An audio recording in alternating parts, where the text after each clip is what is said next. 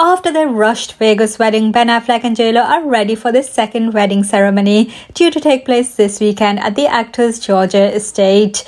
Pictures taken of the preparations show that a marquee was being put up on the riverfront property as employed work during the day. According to insiders, rehearsal dinner will take place on Friday and the two will tie the knot in front of family and friends on Saturday.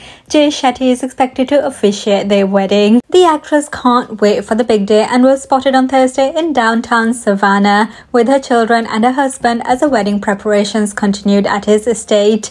J Lo looked radiant in wide-legged linen trousers and ruched top, while her husband wore beige shirt and jeans. Her mom, Guadalupe Rodriguez, also arrived from New York in preparation for the celebrations, but when asked if she was excited about the wedding, decided not to provide any comments. She has, however, previously spoken out about how she felt that Affleck was always her daughter's true love. Speaking after the couple's surprise Vegas wedding, The View's Sunny Hostin said, "I knew they would get back together. I knew that they were in love. I've spoken to her mother, Lupe, about it. Lupe has always said that Ben is her true love." Their love took a bit of a detour given they were first together between 2002 to 2004, but both of them managed to find each other again after almost 20 years, rekindling their romance in July 2021 and married almost a year later.